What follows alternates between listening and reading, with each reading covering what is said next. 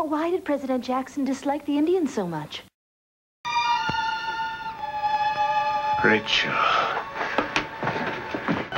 Oh, Andrew. Rachel. What's that? I almost forgot. Come on. Now, wait here.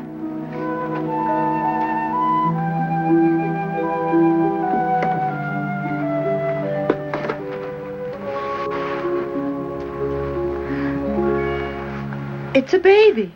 Well, you said you wanted one, and since I've been away over a year, this is the best I could do for you. It's an Indian baby I found in the battlefield with its dead mother. We killed so many of his people, I figured we owed him a life. Can we keep him? I don't see why not. Well, Andrew, what shall we name our son? Yeah, the Indians called him Lincoya, Lincoya? Well, what does it mean? the abandoned one. Well, Lincoya, we won't abandon you.